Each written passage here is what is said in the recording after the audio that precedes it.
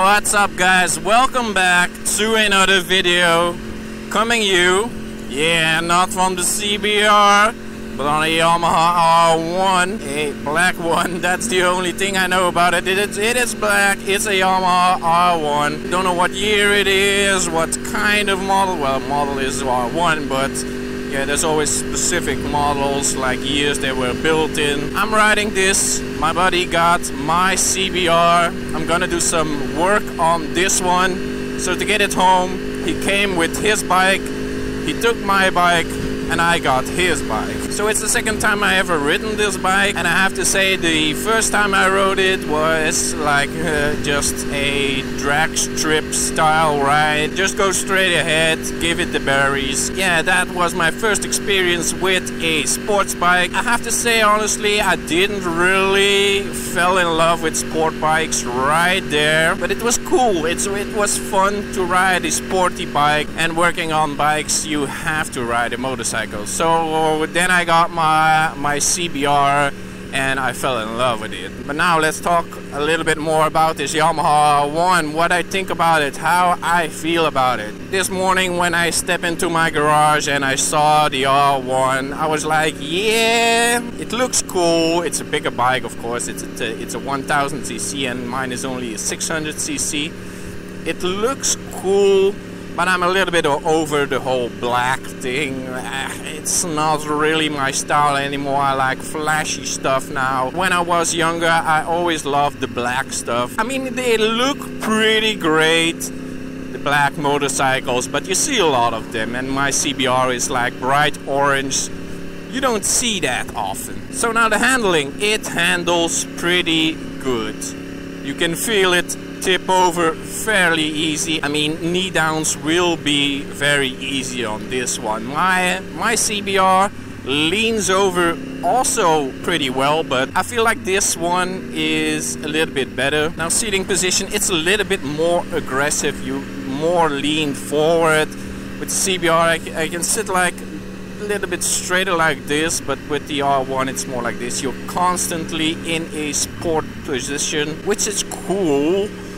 But I'm not that kind of rider. I like easy rides. Yeah, take a turn a little bit faster than normal. But I'm not like that knee down guy, MotoGP style rider. No, I'm like, yeah, I have a motorcycle. Yeah, I can go fast. But no, I'm not some daredevil. But as I said, I like my CBR a little bit more. I mean, the lines look cool. The headlights, the dual headlights, turn on. My CBR only got one headlight when it's running. It looks cool, but I feel like my bike looks a little bit cooler. But I think that every biker tells that about his bike. Yeah, that bike looks cool, but mine is a little bit better. Now, handling in, I don't know if something is wrong.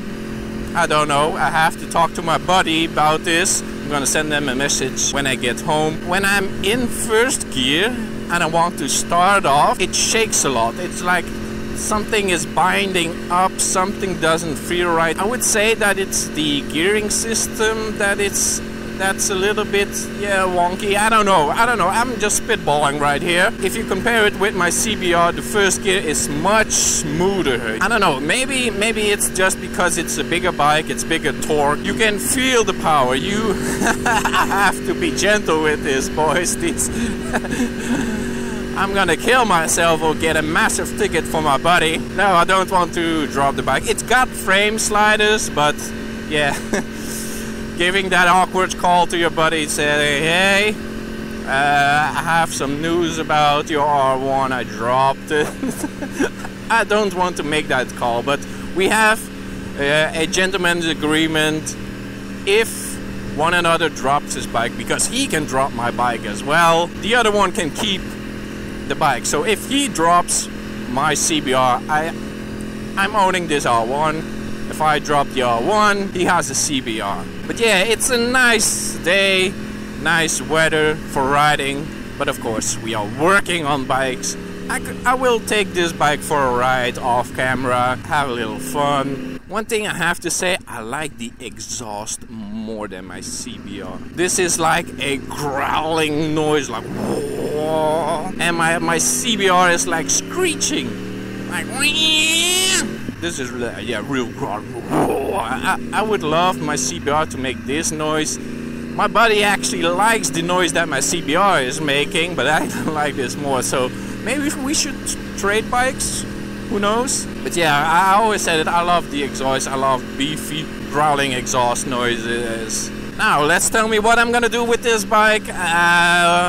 When I got my CBR, me and my buddy went on a ride because I was not comfortable riding the CBR yet. He right in front of me and I just followed. With not having a communication helmet, we couldn't talk to each other, so I had to rely on his indicators. And at one point we had a cross section and he goes into the lane to turn left. Now his blinker is not on and I'm like, are we going left? So he turns left and I started honking, pulling him over, and I said, hey, what were you doing down there? You have to indicate. And he said, well, I did indicate. I said, you don't, you didn't. So when we got home, we checked out the indicators and the back indicator wasn't working right.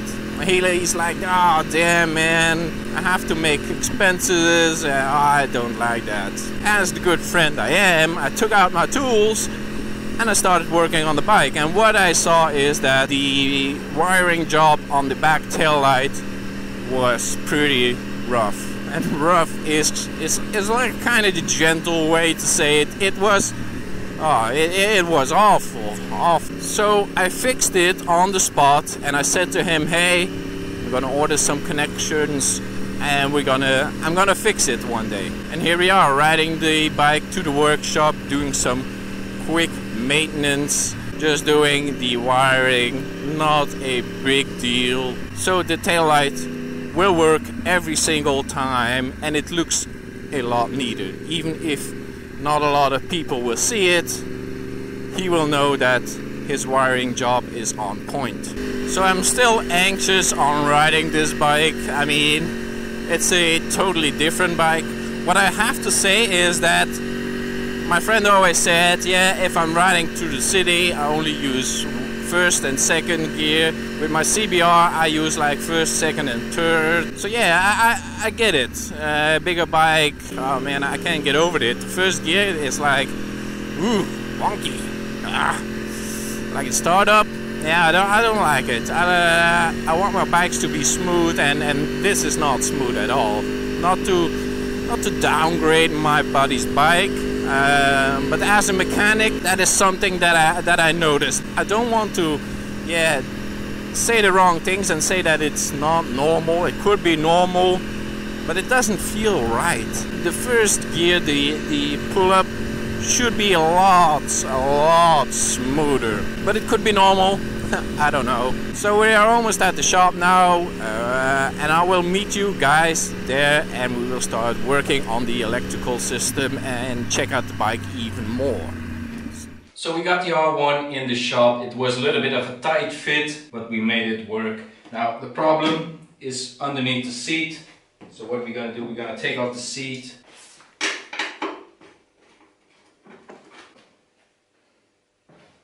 Let's take off the back section as well.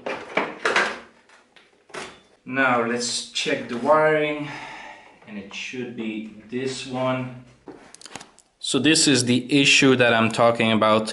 They just put the wires in the connections, and what happened when we were riding, this connection came loose and his tail lights stopped working, at least his indicator. So we're gonna fix that. We're gonna put on some new connections on both sides, but we're gonna make it look pretty. So I've written down how the wire connection is. Blue connects to brown and yellow connects to green. So we can now disconnect this whole part, pull out this wire so we can have better access to it. Okay, let's strip down these wires even more.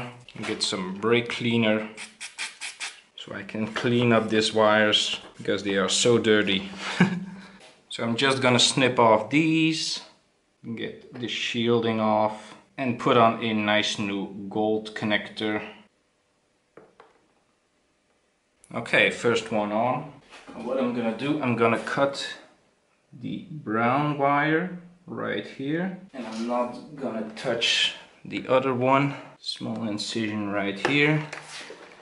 And what I'm gonna do, I'm gonna try to pull out the brown wire now with my little hook.